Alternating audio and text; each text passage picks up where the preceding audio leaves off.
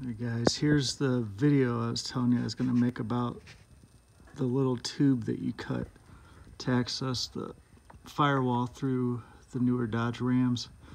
It's right down here. You cut the end off a little rubber tube. Give you an idea where I'm at.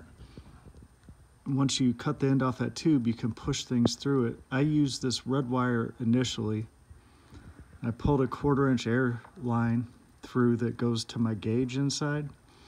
And then I also, the way I got the airline through, I electrical taped it to the red wire and used the red wire to pull it through.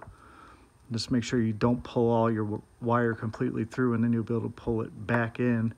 And that's the same thing I did with this, only it's so tight now, the electrical tape didn't help. So I shrink wrapped a second wire to this red wire to pull it through. And then I'm going to cut the shrink wrap off, and then I'll have another switch inside. This switch goes to my air compressor, and the other switch will go to a solenoid to dump it.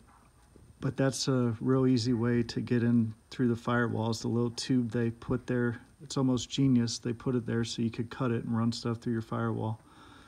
And if you put this much stuff through, it's a real tight fit. Some silicone lubricant will help a lot. Well, I hope this helps you guys out. Take care.